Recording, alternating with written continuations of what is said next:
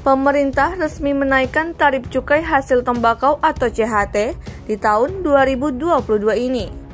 Imbasnya, harga jual eceran atau Harga Rokok, termasuk sigaret, cerutu, dan rokok elektrik naik mulai Sabtu 1 Januari 2022. Melihat daftar, kenaikan tertinggi dialami sigaret putih mesin golongan 1, yakni hingga Rp40.000 per bungkus.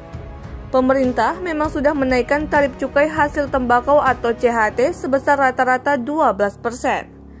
Jika dibandingkan dengan tahun 2021, kenaikan harga rokok tahun ini memang lebih rendah dengan rata-rata sebesar 12,5%. Namun, kali ini harga rokok melambung hingga Rp40.000 per bungkus, atau satu bungkus isi 20 batang.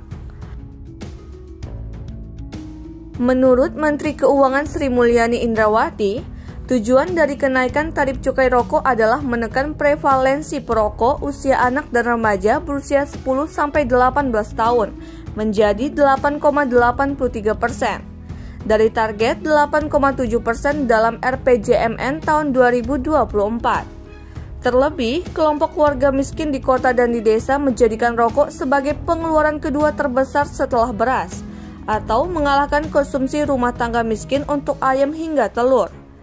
Kenaikan tarif cukai menyebabkan produksi rokok bakal menurun sekitar 3% di tahun 2022, dari 320,1 miliar batang menjadi 310,4 miliar batang. Berikut besaran kenaikan tarif cukai dan harga rokok serta rokok elektrik tahun 2022.